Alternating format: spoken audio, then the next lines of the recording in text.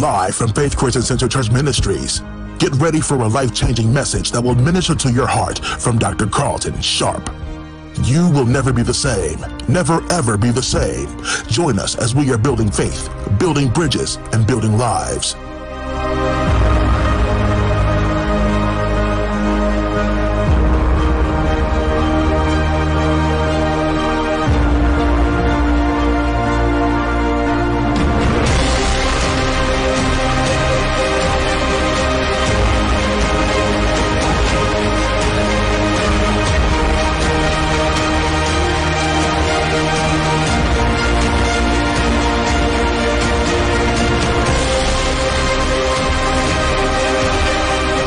Are live in 5, 4, 3, 2. Hey church family, don't forget to download our mobile app, available for both Apple and Android. If you have an Apple device, simply type in Faith Christian CC in the App Store. If you have an Android device, just type Faith Christian Center Church in the Google Play Store. And remember this, we're building faith, we're building bridges, and we are building lives. Access to your favorite sermons and content is easier than ever with the Faith Television Network. Between Livestream and VidTivo, you can stream hundreds of hours of content all at the push of a button, including what's happening in a neighborhood, and all new weekly episodes of Tag Team Thursdays. And don't forget, join us for service every Sunday morning at 10:30 a.m. and every Wednesday evening at 7 p.m. And remember, we're building faith, we're building bridges, and we are building lives.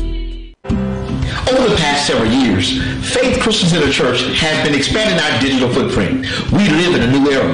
The way we access content now has completely changed, making it easier for you, our viewers, to get the content you want whenever you want it. And as always, our platform has adapted to this new era. If the world is benefiting from these new methods of content creation, why shouldn't we as God's people?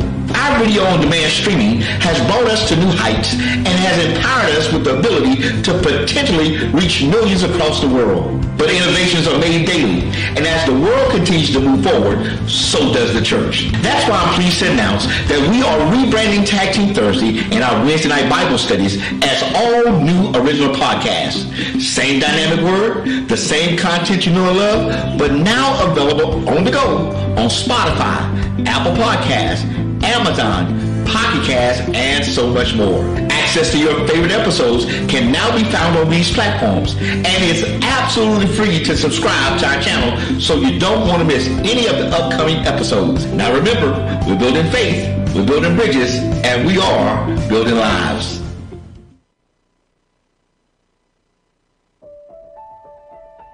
Imagine starting each day with the power of prayer. Well, at 6 a.m., you can join us for a moment of spiritual refreshing by dialing the number 267-807-9601, access code 298-581-777 to connect with our Wake, Pray, and Repeat prayer line. Now, when God's people come together in prayer, His power manifests and makes profound differences in our lives. Remember, where 2 or 3 are gathered together in His name, He is there among us. I am filled with excitement and eager anticipation for what God is about to do in our lives because we choose to pray. Now, Scripture makes it clear that it is God's very nature to intervene when we pray. So start your day with people of like precious faith as we seek the face of God, intercede for others, and fellowship one with another by calling the number 267-807-9601, access code 298-581-777. I'm expecting exponential possibilities when we wake, pray, and repeat together.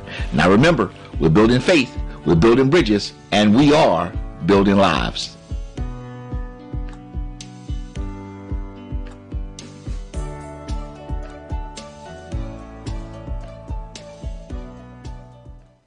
Transformation is an ongoing process. This 31-day devotional for the month of August will guide us through scriptures and reflections to embrace and experience transformation in our lives. Each day includes a scripture reference, reflection point, main point, and practical application to help us grow in our faith and live out our new identity in Christ Jesus. Embrace the new life we have in Christ Jesus, continuing to renew our minds and living out our new identity. May this month of August be a time of deep spiritual renewal and growth, equipping us to live boldly and confidently in the new life God has given us. Now remember, we're building faith, we're building bridges, and we are building lives.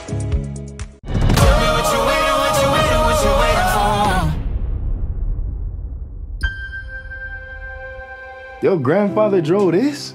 My dad told me he was gonna fix it over me. This is the way he left it.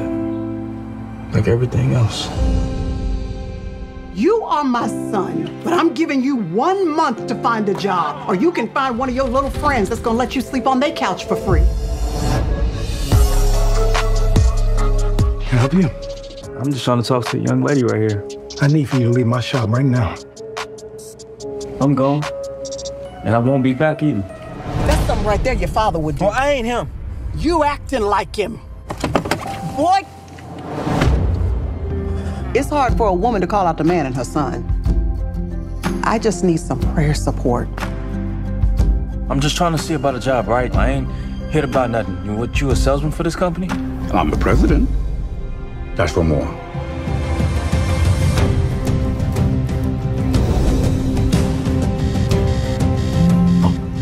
A big part of becoming a man is showing up.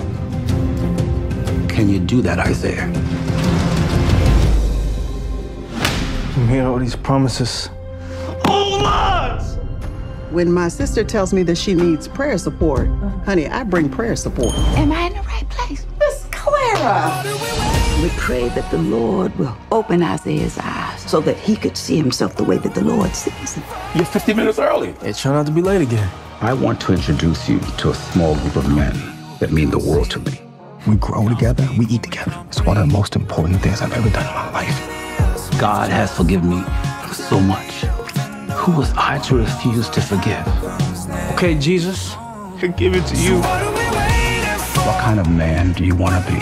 And what do you want people to think when they see you coming?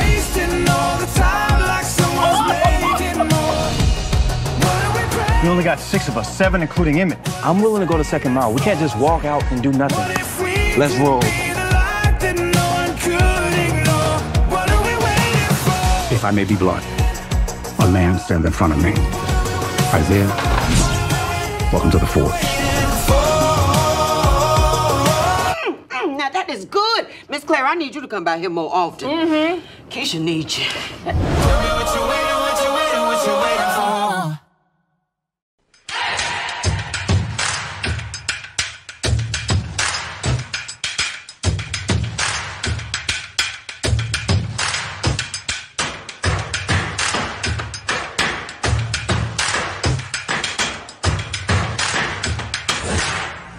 Hello, I'm Carlton, pastor of Faith Christian Center Church right here in Beaumont, Texas. And I want to thank you for tuning in to our live broadcast. You know, you make our services so very special each time you join us, and we hope that today's lesson will minister to your hearts. Now, our desire is that you enjoy the worship experience, the fellowship of the ministry of the word, and that it will feed your faith and grow your spirit. So without further ado, get your Bible, your notepad, and your pen, and let's tune into the live broadcast that's already in progress. Now remember, we're building faith, we're building bridges, and we are building lives. Today, let us exalt his name together. How many know he is good and his mercy endures forever? Hallelujah. Come on. Lord, you are good. Come on. Forever. Come on, say, Lord, you are good. Lord, you are good and your mercy endures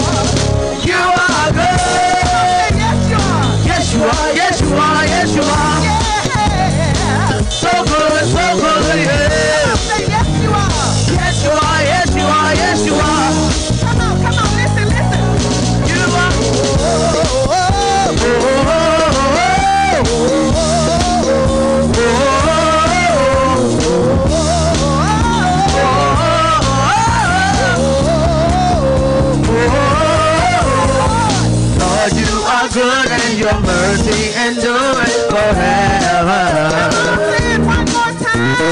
Lord, you are good and your mercy endures forever. People from every nation and tongue, from generation to generation, we worship you. Hallelujah, hallelujah, you for who you are. We bow and worship. We worship you. Hallelujah, for who you are. You are good.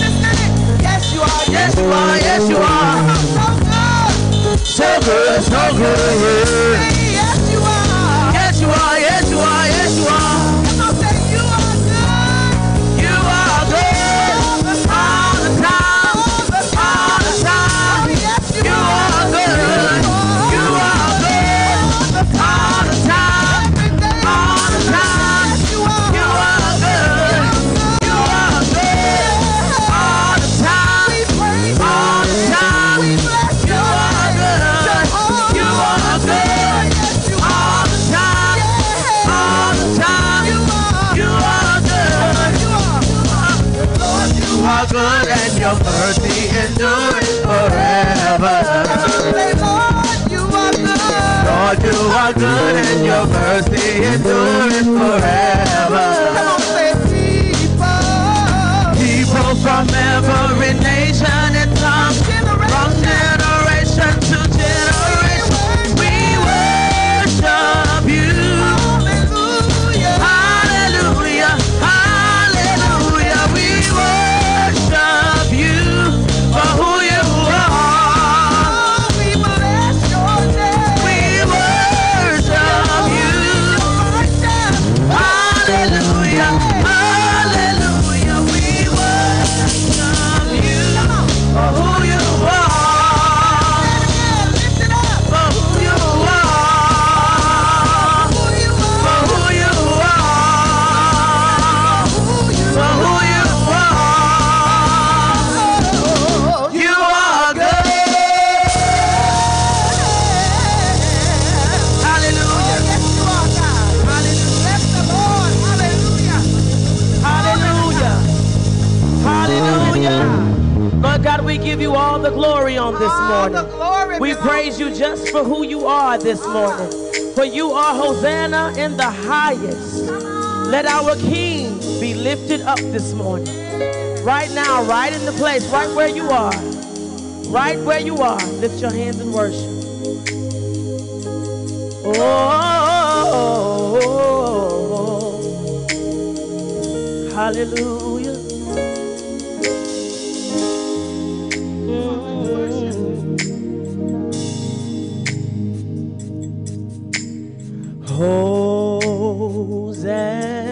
Hosanna in the highest. Let our King be lifted up.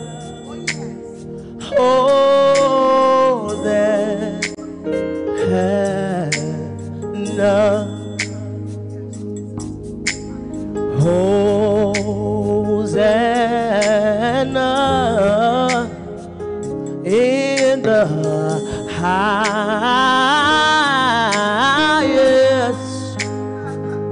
Let our King be lifted up. Hosanna.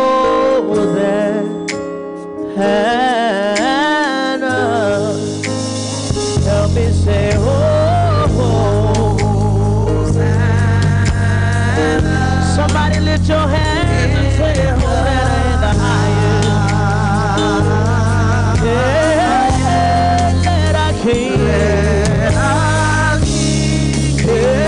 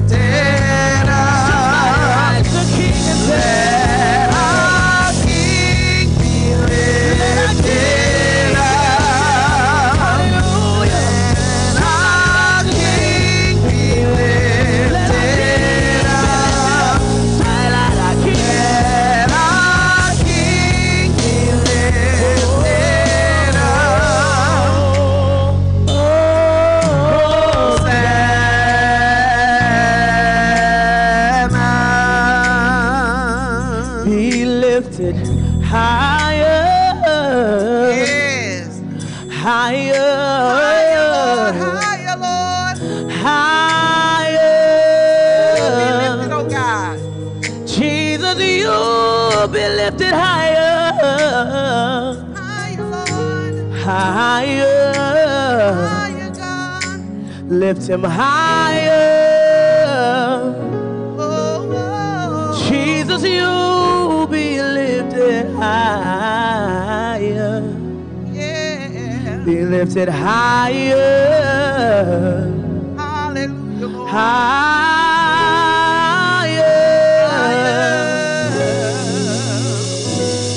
Jesus, you'll be lifted higher. Higher, Lord. Be lifted higher.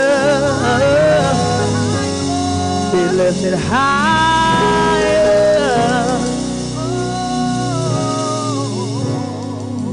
Say, let our King be lifted up. Let our King be lifted up. Let our King be lifted up. Oh, that has done. Hallelujah. Hallelujah. Let our King be lifted up. Woo, Jesus. Amen, amen, amen. Praise the Lord, amen. Well, good morning. This is the day that the Lord has made. The Bible says we shall rejoice and be glad in it. Amen. Praise the Lord. We thank God for each and every one of you here today. Thank you for being a part of the service today. You make our services so very special, amen. Whether you're watching by way of Above the Cloud, live stream, Roku, Facebook Live, YouTube Live, Amazon TV, Google TV, Apple TV, or our mobile app, thank you so much for being a part of our service. Again, you make our services so very special. There's a QR code right there on the screen. Those of you who are watching by way of all of our online, you can scan that screen, that QR code. And there's a special message from Lady Gwen and I. Amen. Thank you for being a part of our service today. Hallelujah. And then let me welcome those who are in Detroit, Michigan on Beacon 3 TV. Welcome, Detroit. It's in the house today. Amen. Praise the Lord. Amen. And then, of course, we want to welcome those in Canton, Ohio, Atlanta, Arkansas, Phoenix, Arizona, California, Dallas, Fort Worth, Austin, San Antonio, and Houston, Baytown, Lake Charles, and Baton Rouge, and, of course, the Golden Triangle area. Thank you so much for being a part of our service. You make our services so very special. Let me say this. Let me thank the praise team for setting the atmosphere. Amen. Amen. And our band. Amen. I tell you, y'all doing an awesome job. Praise the Lord. Amen. Praise the Lord. Amen. And so we want to give God all the praise for all of you. Amen. Hallelujah. Well, Lady Gwen. Here's Lady Gwen. Amen. Amen. Well, good morning, everyone. Good morning. I just want us to do a small little gesture this morning. Can everyone just breathe in and breathe out?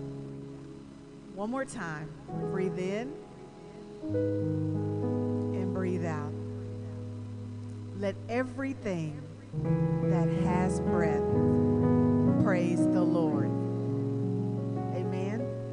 In Psalms 118 and 24, it says that this is the day that the Lord has made. We will rejoice and be glad in it. There's someone who didn't wake up this morning.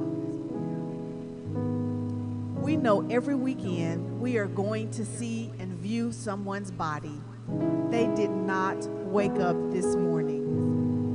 God has given you the breath to breathe in and breathe out. He has given you life today, not only to celebrate and uplift his name, but to uplift others who are here on earth. This verse encourages us to embrace each day with joy and gratitude, recognizing that every day is a divine gift from our Heavenly Father. It reminds us to find reasons to rejoice and be glad, even amidst all the busyness that's happening right now, even amidst all the challenges that we may be facing. So I just want you to remember this. As long as you have breath in your body, praise ye the Lord. Amen? Amen. Hallelujah. Praise the Lord. Amen. Amen. Well, good morning once again. Amen. We give God all the praise and the glory for all that he has done for us, all that he's doing for us in the name of Jesus. Hey, before I begin, as you know, school starts on Monday. Praise the Lord. Amen. For most of us, I mean, there's some school districts who have already started, but the rest of the schools in the Golden Triangle area, next week they begin as they go back to school. And so we're going to be praying for our teachers, our students, our staff, for all of them in just a few moments. But before we do that, on this past Monday, you know, we had the opportunity to be a blessing to some young people who came out to get some free haircuts. So, Shell, if you put that on the screen, we got some B-roll footage. The barbers showed up with all of their equipment, amen, to cut the hair. And we had Mr. Harold Wilson, who is the master barber over at Barbers Trade School, Inc. He was cutting some young ladies' hair. Yeah, they had even young ladies who came to be a part of the haircut, amen. And then, of course, the barbers got involved, amen. Those are students at the school. And so they were doing a good job. That young man right there, he said, I'm not going to get my hair cut unless I have this football in my hand. So we thank God for that. But we give God all the praise. This is, I mean, we've been doing this now, Shell, for how long? Since when? What year? 2003. We've been doing the back to school thing, whether it was super weekend, super Saturday. And so, but we've been doing it now since 2003. And we thank God for the partnership with Barbers Trade School and all of the barbers that were cutting hair. And then after they finished getting their hair cut, Team Tebow gave each one of the kids a free snow cone, amen, a flavored snow cone, amen. And so we give God all the praise for Team Tebow also. There's all the barbers that were there. Let's give them a big hand. Praise the Lord. Amen. And then Team Tebow, give them a big hand. Praise the Lord. Amen. As they gave out the free snow cones. Praise the Lord. Amen. Glory to God. So we give God all the praise for that. And then William Landry over at Beaumont Major League and Beauty Shop on Delaware, 3960 Delaware. There's a few more haircuts that they want to give away, so I have coupons for those who need a haircut that's absolutely free. So if those of you are watching, all you have to do is put it in the comments section that I want one of those certificates, amen, for a free haircut for my child. And then we'll hook up with you, get this coupon to you, this certificate to you, and you can go to the barbershop and get your hair cut for free, amen, and get them ready for back to school, amen. Praise the Lord. So we thank God for all the partnerships that we had with those who for back to school. Now let me take this moment to pray for the teachers, the students, the staff, the janitorial staff, the bus drivers, amen, everybody that's involved in our school district. Father, in the name of Jesus, how we do thank you, God, for allowing us the gift of our children. Yes, God, they are a gift, and God, you put them in our hands. So, Father, we come this morning to pray for them as they prepare to go back to school on Monday. Father, we thank you that you give them the knowledge and understanding that they need, Father, as they begin this school year. Father, you told us in your word to train up a child in the way they should go, and when they're old, they won't depart from it. So, Father, not only do we give them the education of this world, but God, we train them up in your things, God. We train them up in the word of God so that they can be mighty warriors in your kingdom. And Father, we come and we pray right now, God, for the teachers, God, that they would have a passion for teaching our children, that they would come prepared this year to bring out the best in every child. No matter what level they're at, God, that they could pull out the good in them.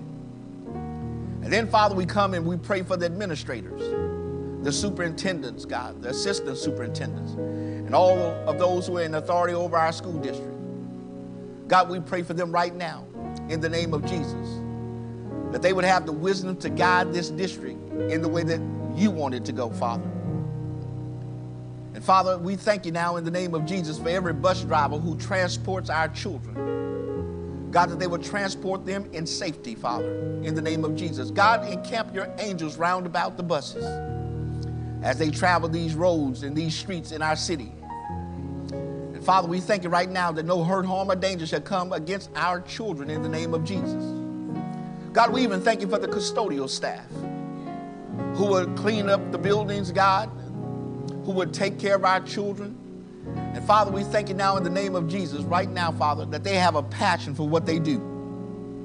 Then, Father, those who are in the cafeteria staff, God, we thank you now in the name of Jesus, God, that they will prepare food with love. God, that our children will eat, amen, not only the physical food, God, but they would eat the word of God. Thank you, Father, for this opportunity for this new year. Father, we thank you for success in our district. And God, we pray that our students will have retention of knowledge, God, even as they take the test. God, that they would pass the test with superior marks in the name of Jesus, because we are your children and you are our Father. And God, we give you the praise, the glory, and the honor in Jesus' name.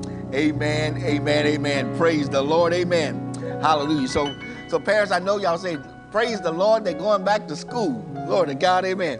I know when our kids were younger, amen, we couldn't wait till school started, amen. Get them back in school, praise the Lord, amen.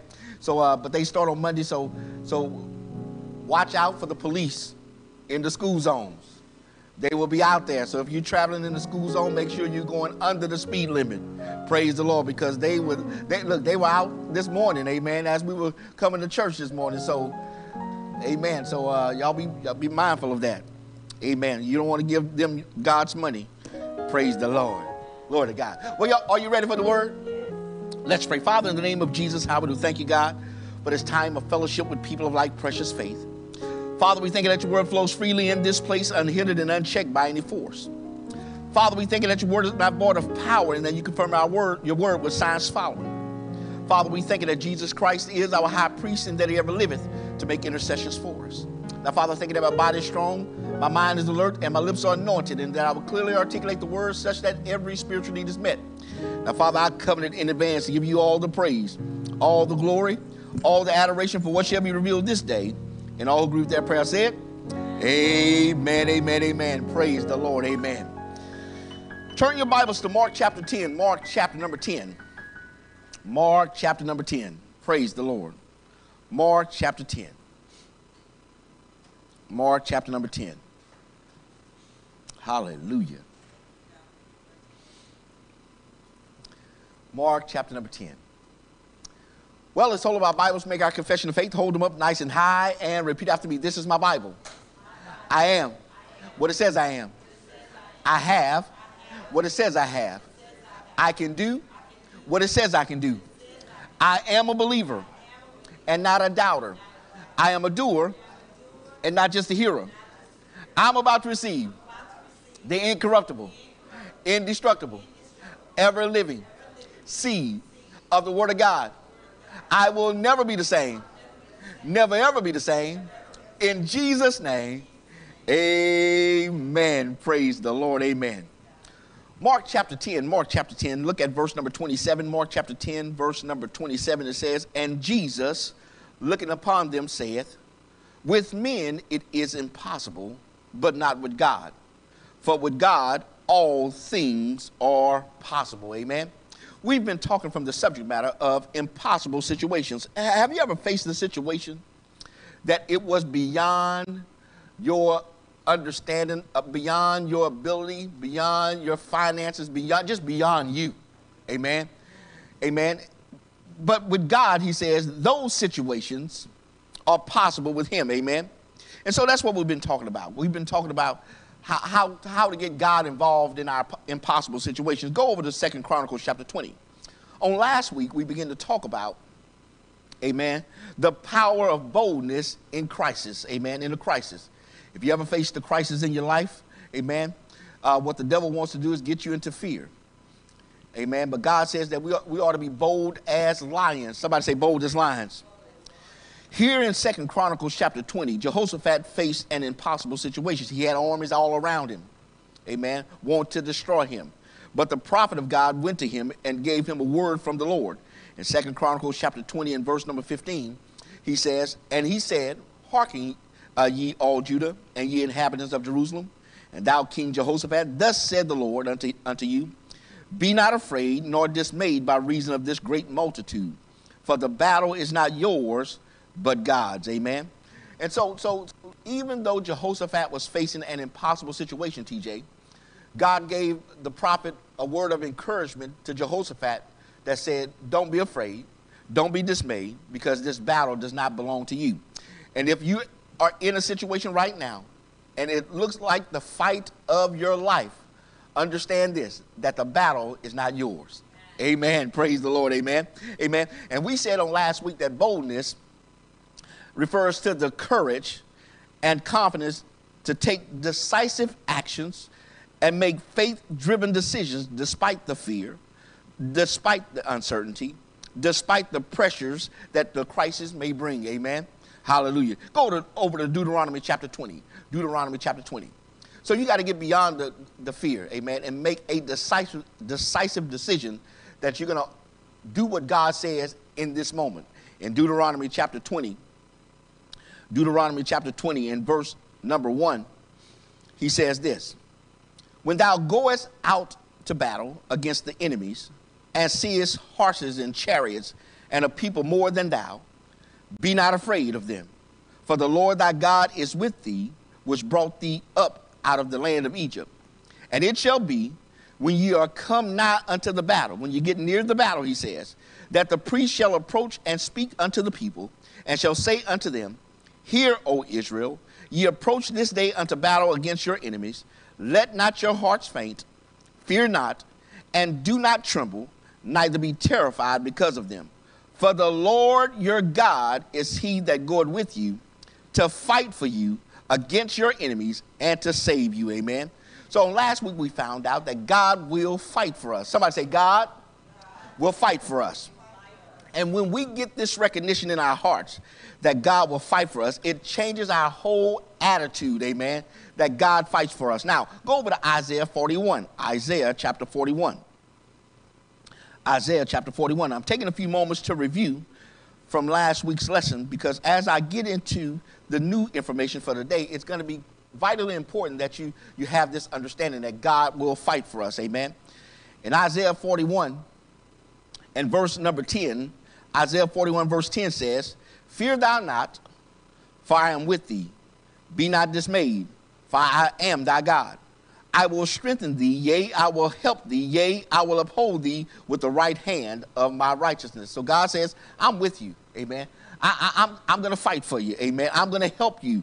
I'm going to strengthen you, amen. Thank God for his word. The Bible says that, listen, out of the mouth of 2 or 3 witnesses, let every word be established. So I'm trying to establish the fact that God will fight for us. But we have to surrender the fight to him.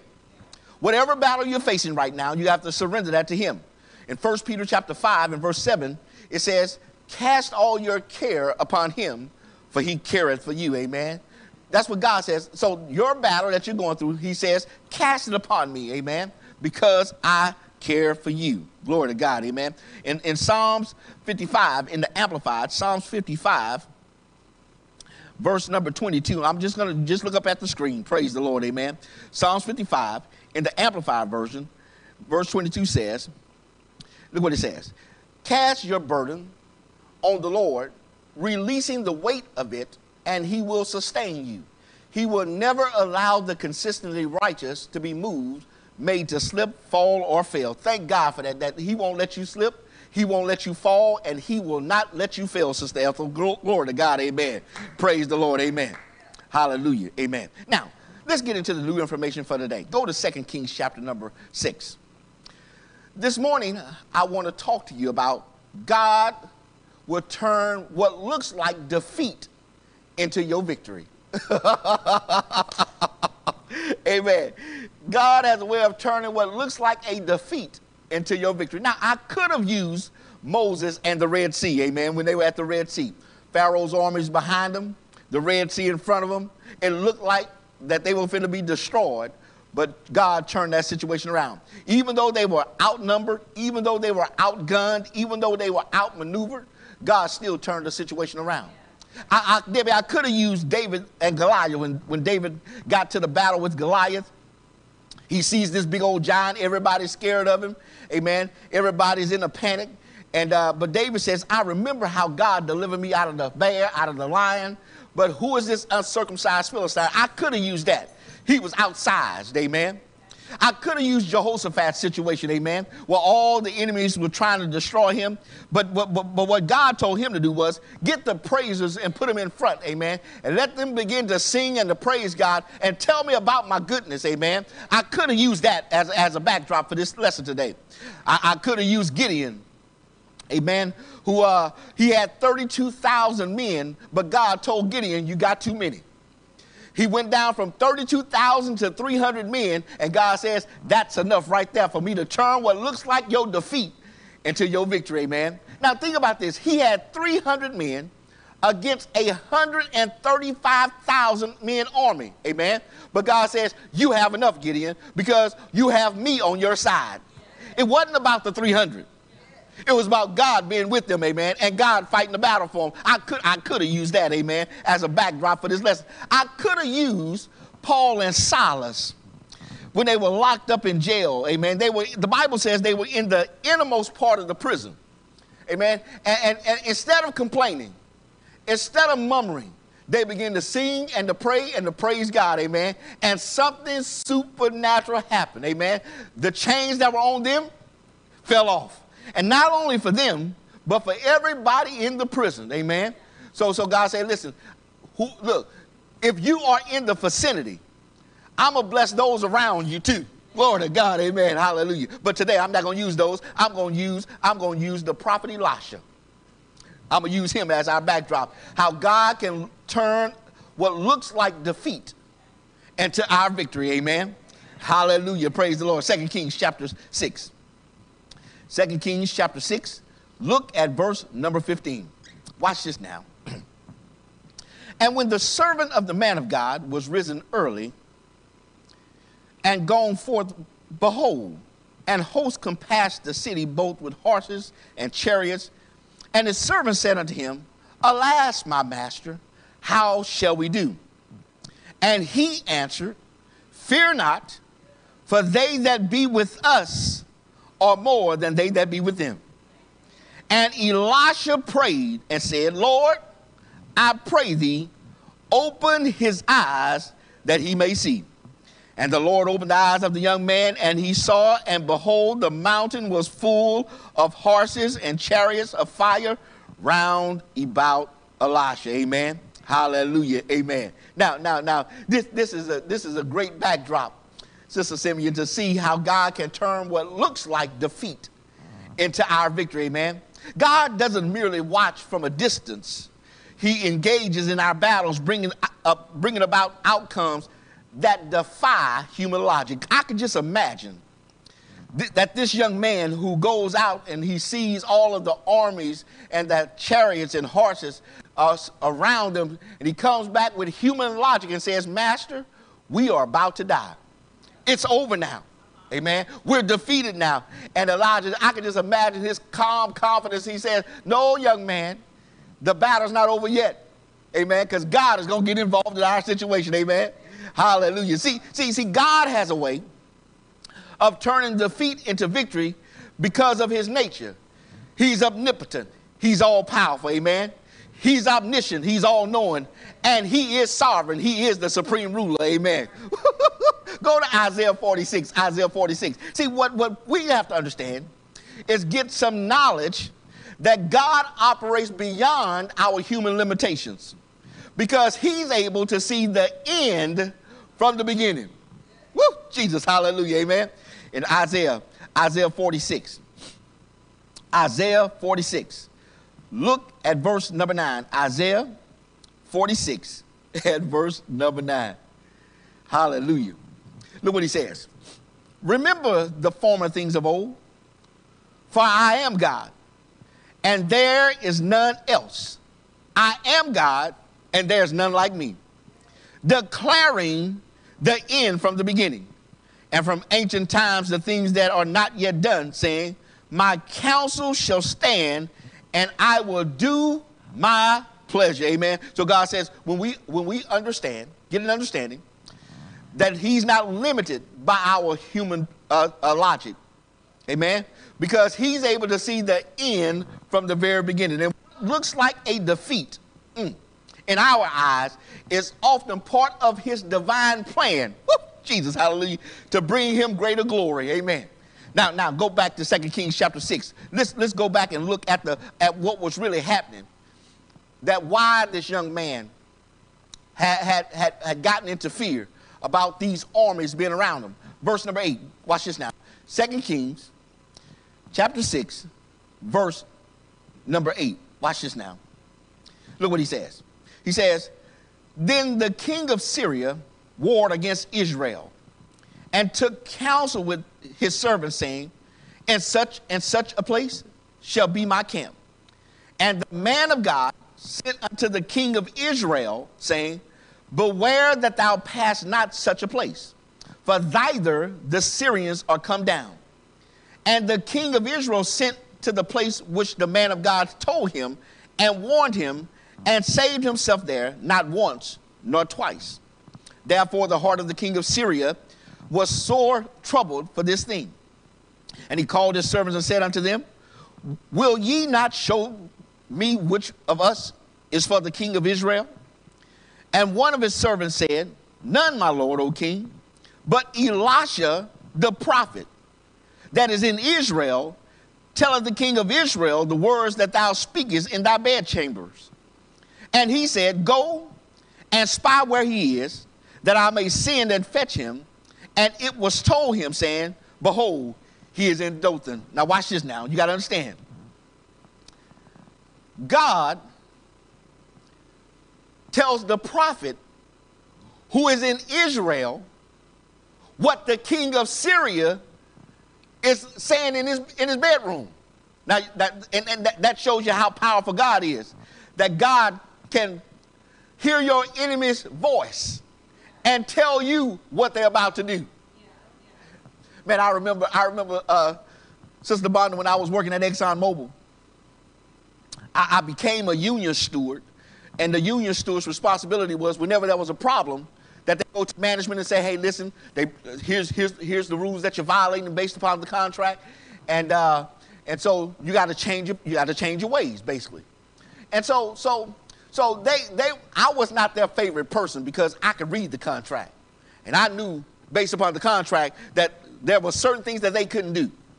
So they were upset with me, and so they decided to try to get rid of me. Amen. And so they would have management meetings. But what they didn't know was God had already placed somebody in the meeting to come and tell me what they said about me in that meeting. And they came and told me to say, hey, Carlton, they're going to try to set you up. They're going to try to do this, that, and the other. So watch this, watch here, watch there. So every time that management tried to send out their little spies to get me, I already knew what they were doing. That's what God was doing for the children of Israel. Whenever the Syrians were trying to set a trap for them, God told the prophet, tell the king of Israel, don't go that direction, because the trap has been set. Now, I believe that the Holy Spirit will speak to each and every one of us right now. When your enemies are trying to trap you in a situation that God already will give you foreknowledge, listen, they're trying to set you up. Praise the Lord. Amen, amen. Now, watch this now. So the prophet had what I call prophetic insight. Amen. He had the divine ability to perceive and understand and receive revelation from God about that situation. Hallelujah. Amen. In other words, he had spiritual discernment. God gave him guidance and discretion, confirmation and encouragement to tell the king of Israel. Amen. Now you may be facing some opposition right now. So you have to ask yourself, why am I facing this opposition? I'll tell you, I'll give you 5 reasons why you may be facing opposition in your life. First of all, divine assignment. Amen. Your divine assignment and purpose, amen, will cause opposition to come into your life. Secondly, we have an adversary. We're in a spiritual warfare. Amen. I just can't understand why believers think that once I accept Jesus as Lord and Savior, everything is going to be fine. I'm not going to have no more challenges in my life. No, baby, you just got into the crosshairs of your enemy. Amen. And so you could be in spiritual war. Amen. Go to Ephesians chapter 6. Amen. Yeah, the Bible says in John 10 that the thief cometh not but for to steal, to kill, and to destroy. I am come that you might have life and that you might have it more abundantly. You have an adversary that's trying to kill you, that's trying to steal from you, that's trying to destroy you, because this is spiritual warfare. Amen. Hallelujah. Ephesians chapter 6, look at verse number 12. Look what he says. For we wrestle not against flesh and blood, but against principalities, against powers, against the rulers of the darkness of this world, against spiritual wickedness in high places. Amen. This is a war that we're in. So you could be facing opposition because of your divine assignment and your purpose. You could be facing opposition because of spiritual warfare. And you could be experiencing opposition because when you expose evil, evil don't like it. Amen. See, that's what was happening with Elisha. Elisha was exposing evil, and the king of Syria didn't like it. Man, I tell you, when you go against the powers that be for what is right, and you stand up for what is right, amen, look, you're going to have some opposition. When you see what the word of God says, and everybody is going the other direction, and you stand up for what God says, you will face opposition.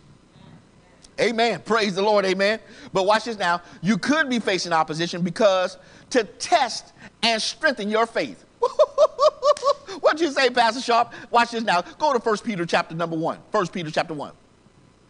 Some tests that we face are designed to test our faith. Amen. And to strengthen our faith. So it could be that God is allowing you to go through your opposition just so that your faith can be strong enough for what God wants to do in your life. Now watch this. 1 Peter chapter 1. 1 Peter chapter 1. Look at verse number 6. 1 Peter chapter 1. Oh, Jesus, verse number 6. Watch this now. Look what he says. Wherein ye greatly rejoice, though now for a season, if need be, you are in heaviness through manifold temptation, trials or tests, that the trial of your faith, being much more precious than of gold that perisheth, though it be tried with fire, might be found unto praise and honor and glory at the appearing of Jesus Christ. He says you might have to go through the fire. There is a purification process that happens as gold, watch this now, go through the fire. If you watch it from the natural perspective, if you see how they put the gold into the furnace, and all of the impurities in that gold rises to the top, and they're able to scrape it off. Amen. Well, that's what happens with your faith. When you're going through your most difficult opposition, amen, it could be that God is allowing the impurities to rise to the top so that it can scrape off and that your faith will be as pure gold. Woo! Jesus, hallelujah, amen. Amen, amen. Okay, here's the last thing. Here's the last thing. Watch this now. The reason why you might be facing opposition is so that God's glory can be revealed. God's glory can be revealed. Go to John chapter 9. Amen. See, sometimes we don't think that us going through the fire, that God's going to get the glory, because after all, this is a painful process. But God said, listen, when you go through that process, listen, I'm going to get the glory, because when I show up for you, they're going to know it's me. Amen. John chapter 9. John chapter 9. John chapter 9. Look at verse number 1. John chapter 9, verse number 1. Watch this. Watch what he says. And Jesus passed by. As Jesus passed by, he saw a man which was blind from his birth. And his disciples asked him, saying, Master, who did sin, this man or his parents, that he was born blind? Jesus answered, Neither had this man sinned, nor his parents, but that the works of God should be made manifest in him. In other words, he didn't do nothing wrong. His parents didn't do anything wrong. Listen, he's in this condition so that God can get the glory. Amen. Man, Sister Simeon, if we get that revelation knowledge, that it could be that God is allowing me to go through my situation, because the world knows that it is impossible. But with God, all things are possible, amen? So God's going to get the glory of what you're going through right now in the name of Jesus, amen? So what's the difference then? What's the difference between the servant and the prophet? Amen? Both of them seen something. But what's the difference? Amen? Go to 2 Corinthians chapter 5. 2 Corinthians chapter 5. No, chapter 4. 2 Corinthians chapter 4. I believe that the first difference between the servant and the prophet is that one focused on the physical while one focused on the spiritual. Woo, Jesus, hallelujah, amen. See, what eyes are you looking through? Which one of the eyes are you looking through? Well, Pastor, I can see stuff right. I see it right here. I see my bills. I see my doctor's report. I see this. I see that.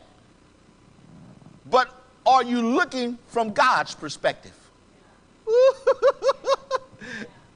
So many people have missed it. Amen. They're missing it because they only see things from the physical, Cheryl. Amen. They're looking for things from the physical. And what the devil does is he allows you to see it from the physical and get you into fear. Okay? You're in 2 Corinthians chapter 4. Look at verse number 18. 2 Corinthians chapter 4, verse number 18. Watch this now. Look what he says. While we look not at the things which are seen, but at the things which are not seen. For the things which are seen are what? Temporal. But the things which are not seen are what? So how do I not look at what I'm looking at? I'm not denying that I see what I see. But I'm choosing by an act of my will to see it from God's perspective. So he says, while we look not at the things which are seen, but at the things which are not seen. For the things which are seen, they are temporary. Amen? So if the things which are temporary are subject to change, and sometimes they're subject to change immediately, then he tells us, don't look at that. Amen? Don't put all of your attention on that. What we should be focusing on is what's eternal and what will always come to pass. And that is the word of God. So he said, listen. So when you're facing your opposition, when you're facing your troubles, when you're facing your battle, he says, don't look at that. Go find the word of God on it, because my word is eternal. Not one jot or one tittle of my word shall fail, God says. So I got to get the word of God. Okay, God, I see what's happening right here. But I'm choosing not to look at this. I got your word now, God. So now my decision has to be whether I'm going to look at this or look at that. So God, I'm choosing by an act of my will to use my faith to look at this, at your word, God, because your word cannot return unto you void. But it has to accomplish that which you please. Hallelujah. Amen. Okay. Here's another difference between the servant and the prophet. They both responded to the situation. But one responded with fear and the other responded with faith. Okay? Two individuals can have the same experience. But one of them can choose to respond in faith versus fear. I'll give you an example. The doctor can come and tell someone, you are about to die. And just go ahead and get your affairs in order. because you don't have much time to live, and I'm telling you, it's a short time. It kind of reminds me of Hezekiah. When the prophet Isaiah goes to Hezekiah and says, Hezekiah, God has sent me and he told me to tell you, get your affairs in order because you're about to die. Hezekiah did this. He turned to the wall and he began to pray and remind God, hey, God, look, I've always done what you told me. And watch this now.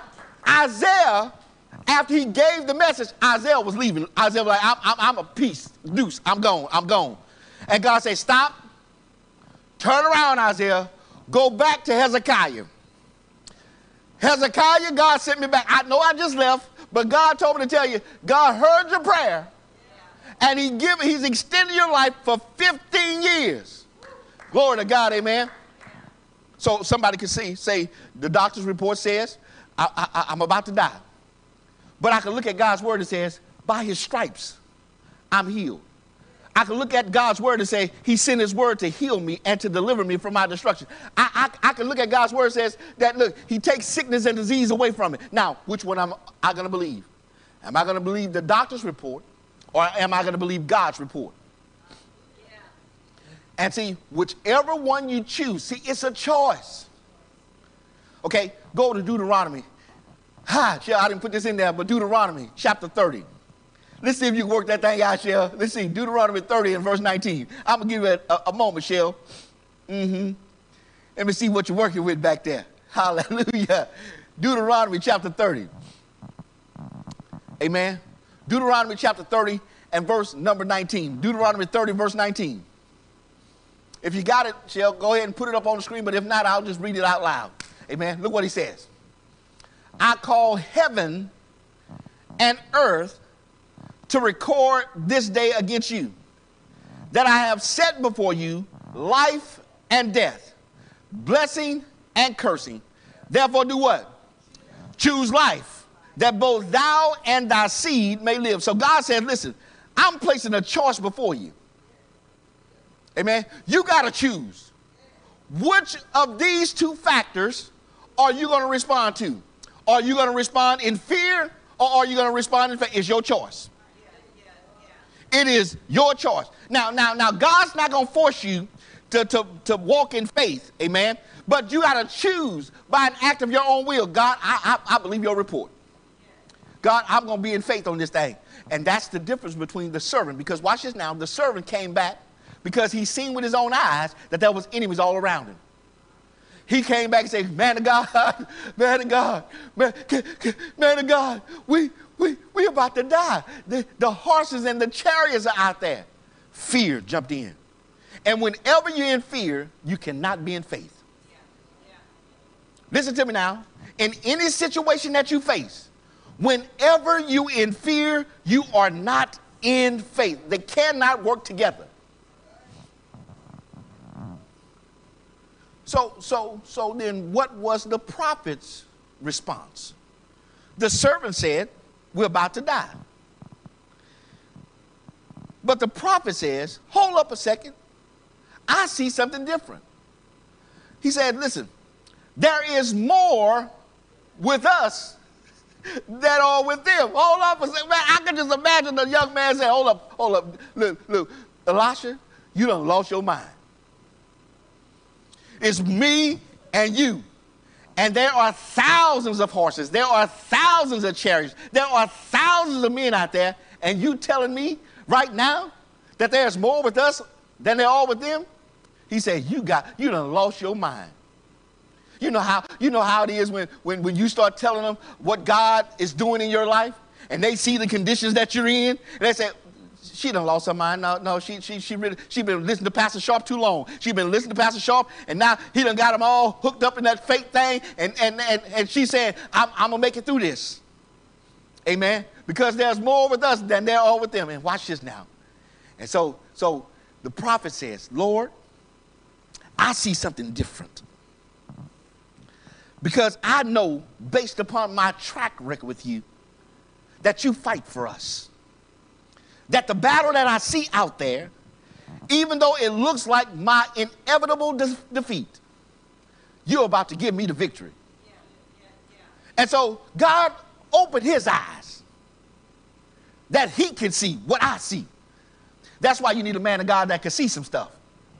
Amen. That can see beyond your situation, that can see beyond your problem, that can see beyond your battle. Amen. And give you a word of encouragement that says, listen, don't you be afraid. Don't you be in fear. Don't you be dismayed. For this battle don't even belong to you. Yeah. He tells, Lord, open his eyes. He might see.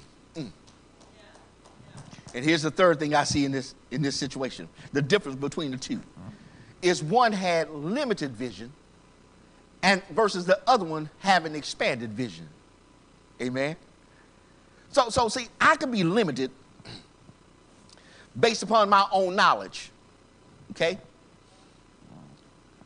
The reason some people don't excel in life is because of the lack of knowledge that they have. And so they're limited based upon that knowledge. Amen? So if you only have let's say a 6th grade education, then guess what? You can't go as far as somebody that has a master's degree or a doctor's degree because you're limited in what you know. But when you go to another level and expand yourself, open yourself up to more knowledge, guess what? Now you can believe more. And so this young man had not experienced what Elisha the prophet had experienced. So his knowledge was limited. Now can y'all just imagine? Elisha was following Elijah, seeing the miraculous things that God had done in Elijah's life. And then when Elijah was about to be transported to God, he asked Elisha, hey, listen, I know you've been following me. I know you've been looking at what God has been doing in my ministry. But now, what do you want? And Elisha says, I want the double portion. Everything that you've done, I want God to do it double in my life. Amen. So watch this now. So he gets this anointing on his life. And now not only the miracles that he's seen Elijah do, now Elisha is doing even greater things. So now his experience is different than the young man's. Because it could be that the young man never experienced anything like that. But now here's Elisha. He said, man, this ain't nothing. I remember when the woman, the Shunammite woman, amen, she blessed me with a room at her house. And I asked the servant, well, what is it that the woman wants? And my servant says she don't have a child. And Elisha tells the woman, he said, listen, by the time I come back next year, you're going to have a child based upon my word. And watch this now. And when he came back the year later, she had the child just like the man of God said. I can just imagine Elisha saying, I've seen God work this thing out. As a matter of fact, that child died. And she came to me when I was in another town. And when I seen her far off, I asked her, is all well with you? She said, all is well, man of God. Her son was dead. But yet her confession was, man of God, you done taught me how to use this word.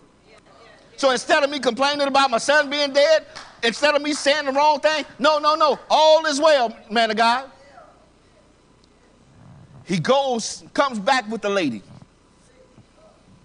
Her son is literally dead. And she bypassed the little boy's room, where she could have left him. She bypasses her room, where she could have laid him down. And she puts the child on the prophet's bed. Because she's going to tap into this anointing, amen, that she done sold into. Man of God, I can just imagine Elisha say, God, I seen you raise him from the dead. Woo, Jesus, hallelujah. So now that I'm looking at this situation, and my servant is in fear, but God, I got a track record with you, God. I've seen you work over and over and over again. God, I've seen you move on my behalf. And the prophet says, Lord, open his eyes that he might see.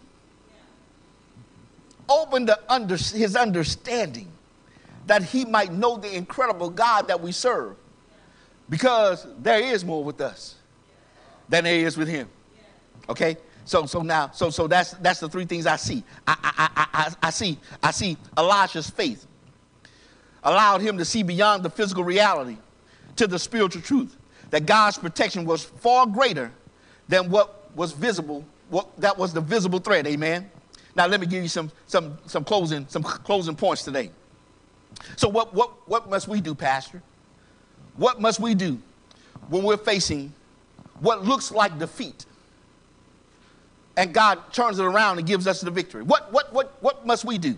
Okay, number one, have a spiritual vision that overcomes fear. Amen. Now, go to 2 Corinthians chapter 5. 2 Corinthians chapter 5. Have a spiritual vision that overcomes fear. In 2 Corinthians chapter 5, 2 Corinthians chapter 5, look at verse number 7. 2 Corinthians chapter 5, verse number 7. Look what it says. For we walk by what? Faith and what? See, faith allows you to see beyond the natural. And even though you may be facing a challenge right now, the eyes of faith says that God is with me. Amen. And it helps me to overcome my fear. Now, the Amplified says it this way. For we walk by faith, we regulate our lives and conduct ourselves by our conviction, our belief, respecting man's relationship with God and divine things. We trust and holy fervor, thus we walk, not by sight or by appearance. Amen. Number two, I need to know that God's protection is greater than any threat. Yeah, God's protection is greater than any threat. Go to Psalms 34. Psalms 34. Man, boy, when you get this revelation, man, it changes.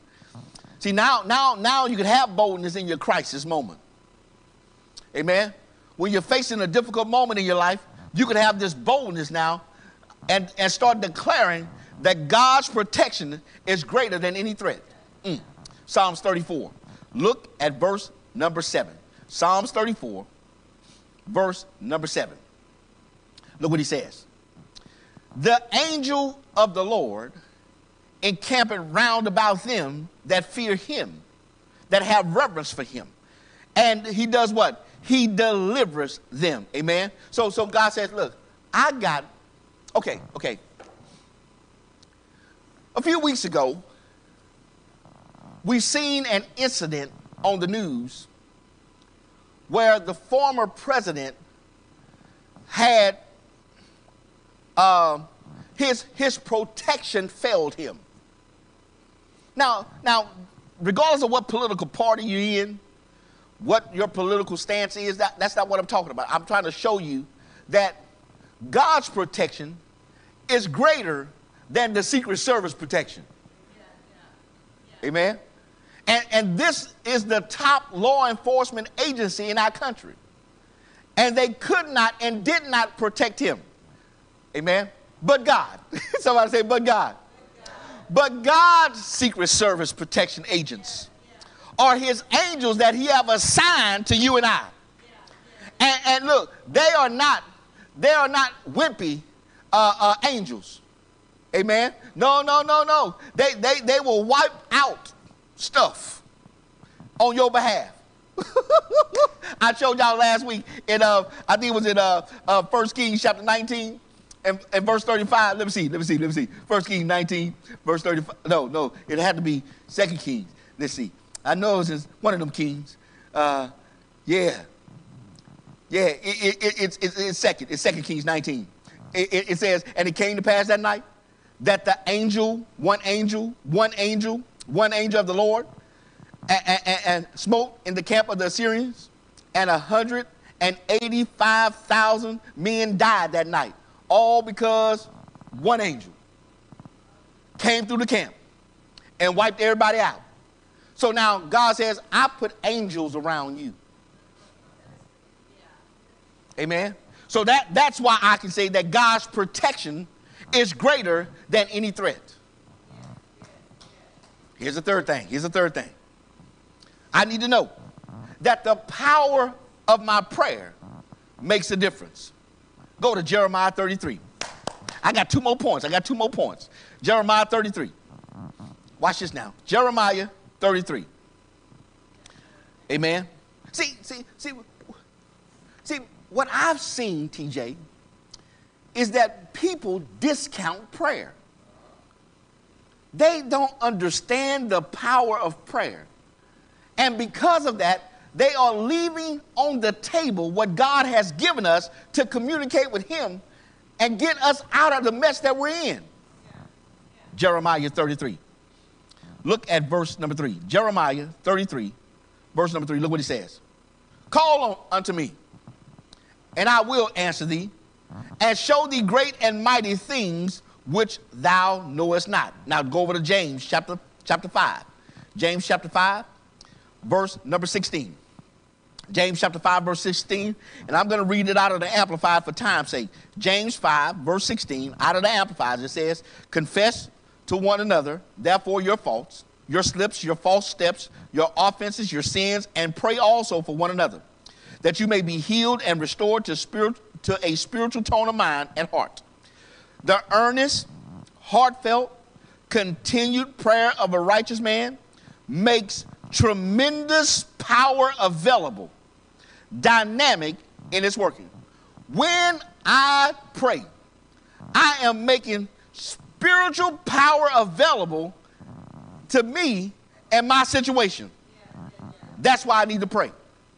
That's why I need to communicate with God every day. Why? Because I'm making supernatural power, dynamic in its working. It makes it available to me. And when I pray, I know I got it.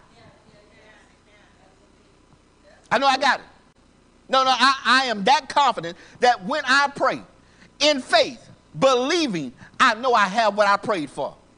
And I know God answered me. Amen. Okay. Just take a note of this. 1 John chapter 5. I'm just going to drop this nugget on you. Verse 14. It says, and this is the confidence that we have in him, that if we ask anything according to his will, he heareth us. And if we know that he hear us, whatsoever we ask, we know that we have the petitions that we desired of him. Glory to God. Okay, here's the fourth point. Here's the fourth point. Things I need to know to turn my defeat into victory. Watch this now. I have to be, my victory is assured. Oh, no. Let's see. What I got? Oh, I got to trust God's sovereignty? Oh, I missed the point. I skipped the point. I'm going to give it to you, though. Amen. Victory is assured by God. That's the point I want to make. That victory is assured by God. Okay, go to Romans chapter 8. I know I got the scripture in there. Romans chapter 8. I know I got the scripture in there. My victory is assured by God. Woo, Jesus, amen. So the reason I can go to sleep and sleep well is because, Brother Grogan, God has already assured me you got the victory. Go to sleep. Why pull out your hair? Why throw your wig on the floor? Oh, I'm sorry. I mean, you weave. Praise the Lord. Okay, watch this. Romans chapter 8. Romans chapter 8. What y'all laughing at? Y'all better stop acting like that in church. Amen. Romans chapter 8. Look at verse number 1. Romans chapter 8, verse number 1. Look what he says. What shall we then say to these things? If God be for us, who can be against us? I'm assured my victory, amen. Because God is with me. If God is for me, who can be against me? And that's what the prophet was trying to show the servant. Listen, man, I know them thousands of troops are out there, but if God is for us, they in trouble. Who can be against us? They can bring their horses, their chariots, their soldiers, but if God be for us, who can be against us? And then let's put my final point up there, Shell. My final point is to trust God's sovereignty. All right, last scripture. Go to Isaiah 54. I got to trust God's sovereignty, that he is the supreme ruler of the universe. Isaiah 54. This is a good place to close right here, man. I'm telling you. Isaiah 54. Look at verse number 17. This is a good place to close right here. Look what he says. No weapon that is formed against thee shall prosper, and every tongue that shall rise against thee in judgment, thou shalt condemn. This is the heritage of the servants of the Lord, and their righteousness is of me, said the Lord. I got to trust that God is the supreme ruler. in his sovereignty. And he tells us that no weapon, look, it may be formed. They might have gotten it together. They might have connected and wanted to get you out, but it shall not prosper. It shall not prosper. I'm going to declare to the atmosphere, I know you formed it against me, but it shall not prosper. I'm telling you, look, you formed it against me. Y'all got together. Y'all put your plan together. Y'all came together and y'all covered it together. We're going to get him. But even though you planned it, it's not going to prosper. And I know you've been talking about me. Amen. Hallelujah. And every tongue that shall rise against thee in judgment, I condemn it in the name of Jesus. Woo! Jesus. Amen. Because this is my heritage as a servant of the Most High God. Because I trust his sovereignty, amen, in Jesus' name. Amen, amen. So again, here you go. Have a spiritual vision that overcomes fear. Understand that God's protection is greater than any threat that you have. Know that the power of your prayer causes the supernatural to happen. Number 4, you are assured of God's victory, amen. And then watch this now, and then because you trust in God's sovereignty. And I got to stop today because I am out of time. Somebody give God a big hand of praise. Amen. Woo! Jesus. Hallelujah. Hallelujah. Praise the Lord. Father, we thank you. Thank you for your word this morning, Father. Woo! God, when it looks like defeat in our lives, God, you cause us to have the victory. God, just like the prophet Elisha, seen the same conditions as the servant, but he had a different perspective.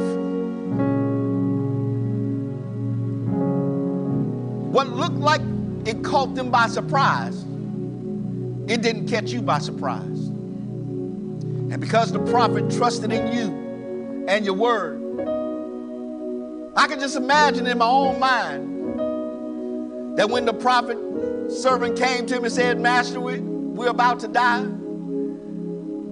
I can just imagine a smile on his face. Because he understood and knew that day that the servant will see something different. And God, I'm praying for each and every person that's facing a challenge, an impossible situation. That God, that they will see it from your perspective. That there's more with us than there are with them. Father, I pray today that you would open their eyes, that they might see. That they can see it, God. That they have a vision beyond their current situation. God, that they can see that your protection is greater than any threat that comes against us. And Father, as we pray in faith, God, we are assured that you would answer our prayer. God, we know it is yea and amen in the name of Jesus. Father, I pray now that they will walk in this victory that's already ours. That they will understand that you have already given us the victory. Before it manifests, before we see it in the natural, God, it is already ours. Because we trust in you, Father. We trust in you with all of our being, God. Knowing that you will show up in our situation. Thank you for your word today, Father. Thank you for your encouragement today. To know that in the midst of what looks like defeat, that we have the victory. In Jesus' name. Amen, amen, and amen. Somebody give God a big hand of praise. Amen. Woo! Jesus, hallelujah. Woo! Jesus, amen. Well, guess what? It's offering time in the house of the Lord. Amen.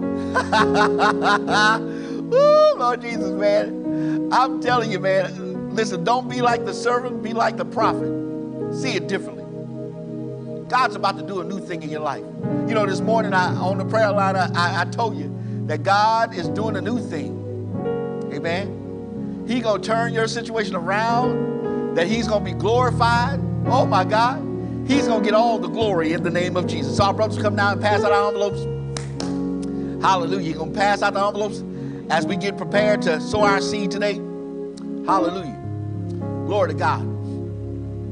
So listen, those of you who are watching today and you're not in the house, amen, you say, well, Pastor Sharp, listen, that word was so good today. I want to be a blessing. I want to sow my tithes, my offerings, and my gifts of love. But Pastor, I don't have a way of getting it to you through the screen. Well, you do. We use technology for everything in our daily life. You know, we order groceries, amen, online. And by the time we get to the store, they've already prepared it, bagged it, and all we have to do is just put it in our car. And listen, we pay for it in advance. Amen.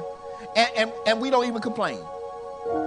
Whenever we go to a sporting event, we go online, we purchase our tickets, we purchase our parking pass, so that when we get to the event, all we have to do is just show up, get out of our car, walk in, show our phone, they scan the QR code, bam, we're in the event that we paid for. And so it is with the things of God. We could sow our seed right now, amen, via all the platforms that we have.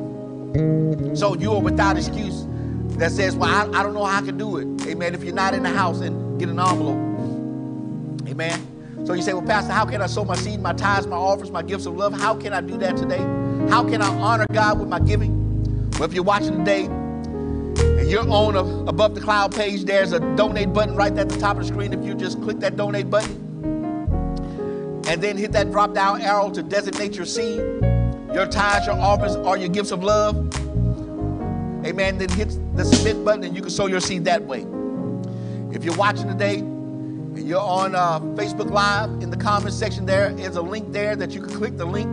Amen. It will give you the opportunity to go into our mobile app portal and you can designate your seed that way. If you're watching it, you can scan the bottom QR code on the right-hand side of your screen. Amen. Again, it will get you into our giving app. And once you're in that giving app, you can designate your seed and you can sow it that way. If you're on our mobile app, there's a give button on the mobile app. Just simply click that give button. Again, it opens up and it allows you the opportunity to sow your seed, your tithes, your offerings, and your gifts of love. And you say, well, Pastor, I'm old school. How can I mail it to you? Yes, you can mail it to us to P.O. Box 12428, Beaumont, Texas 77726. Amen. Well, listen, the most important thing is that you get your seed into the ground. Amen. That's what's important, that you get your seed into the ground. And this is good ground to sow into. Amen. Hallelujah. Praise the Lord. Well, listen, as always, what we like to do is we like to confess the word of God over our seed. So if you would just read the screen in just a second or repeat after me as we make our confession. Father, I thank you that you have a financial plan for the believer called tithes and offerings. At this moment, I set my heart to tap into your financial plan for me. Satan will not rob me anymore in my finances. In the name of Jesus, by faith, I am at this moment planting my financial seed into the kingdom of God's field. I am doing this because I know that this is a biblical truth, and I set my heart to obey the word. Father, I also know that it is a biblical truth that in return for my financial faithfulness, you are supplying all my needs and above my needs. Because I have tapped into your financial plan, I believe that you're raising up somebody somewhere to use their power, their ability, and their influence to help me. In Jesus' name, I hold fast to my confession in your financial plan. In Jesus' name, amen. Father, we thank you today for this opportunity to give to you that which you blessed us with. Father, we thank you for every tither in the house and those who are watching online, God. And we declare the windows of heaven blessing upon our lives. We believe, Father, that you give us wisdom and insight into financial matters as a result of our giving. And then those who give toward the pastor's compensation fund, we and I agree with them right now that they receive a first-class return of their giving. We truly believe that they live the best, they wear the best, they drive the best, they eat the best, they go first class in life. Then, Father, those who give toward the television ministry, building funding the missions, Father, your word declares that when we give for the support of the ministry, and you shall return unto us the maximum return. And we believe by faith, Father, that men shall give unto us good measure, pressed down, shaken together, and running over when you cause men to give into our bosom. And finally, Father, those of us who choose to eliminate kingdom debt, we thank you, Father, that you eliminate our personal debt and that we live a debt-free life, willing to obey you in everything that we do. In Jesus' name, amen, amen, amen. Our brothers come down and receive our offering. Hallelujah, praise the Lord. Listen, those of you who are watching today, thank you so much for watching today, for being a part of our service. Hey, listen, even in an impossible situation, God can turn what looks like a defeat into your victory, amen. Now I want you to meditate on this word.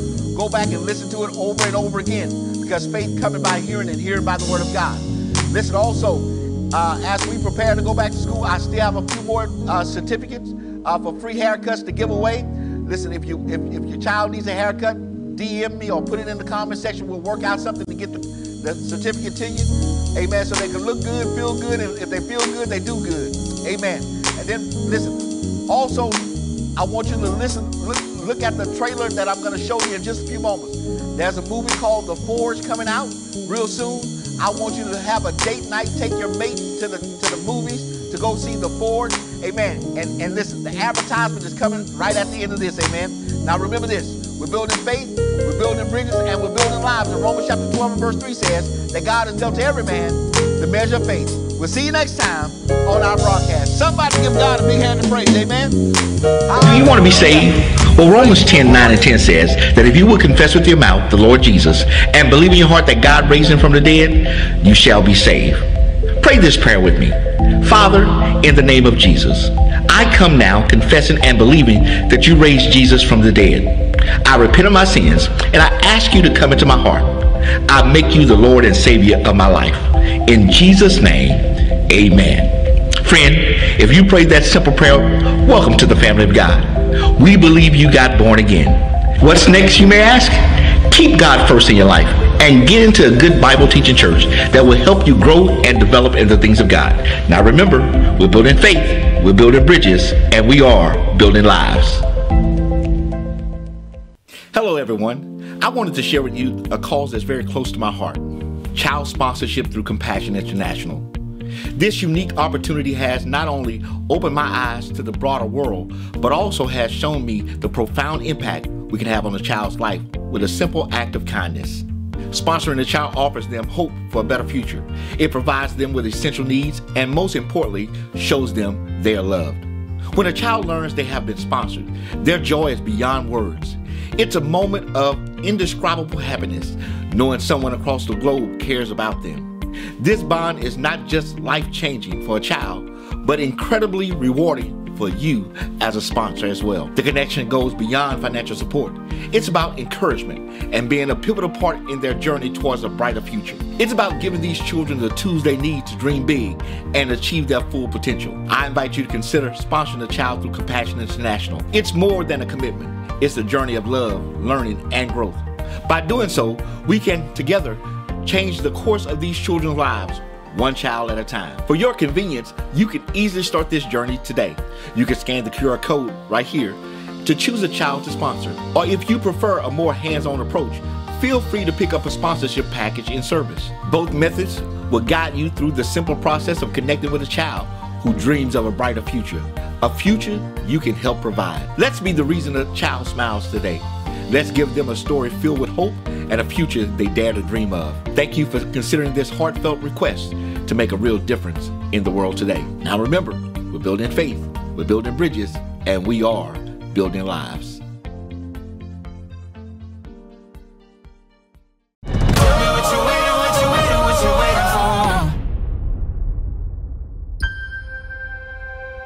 Your grandfather drove this? My dad told me he was gonna fix it over me. This is the way he left it. Like everything else. You are my son, but I'm giving you 1 month to find a job, or you can find one of your little friends that's gonna let you sleep on their couch for free. Can I help you? I'm just trying to talk to a young lady right here. I need for you to leave my shop right now. I'm gone. And I won't be back either. That's something right there your father would do. Well, I ain't him. You acting like him. Boy! It's hard for a woman to call out the man and her son. I just need some prayer support. I'm just trying to see about a job, right? I ain't here about nothing. What, you a salesman for this company? I'm the president. That's for more.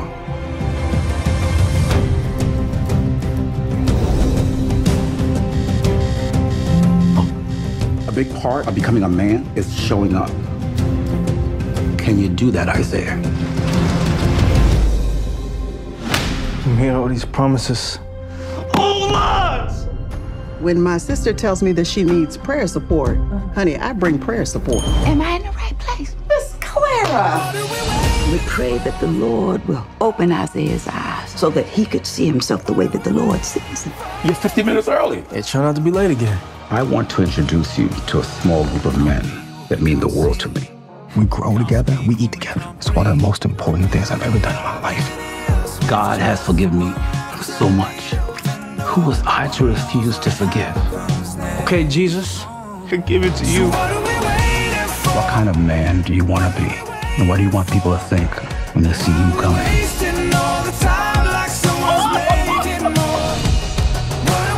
We only got 6 of us, 7 including Emmett. I'm willing to go the second mile. We can't just walk out and do nothing. Let's roll. If I may be blunt, a man stands in front of me. Isaiah, welcome to the forge. Now that is good. Miss Claire, I need you to come by here more often. Keisha needs you. Tell me what you waiting for.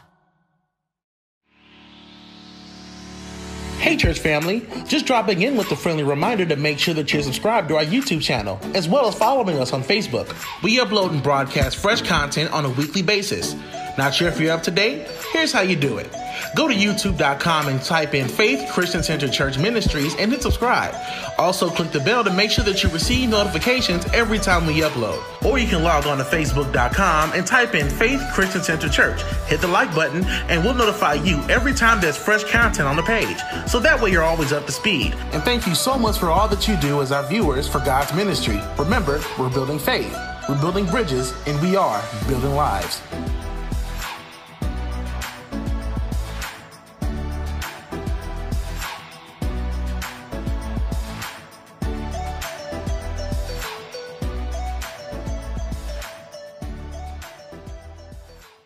Well, I certainly pray that you enjoyed today's broadcast. And again, I would like to thank you for tuning in. Now remember, we're building faith, we're building bridges, and we are building lives.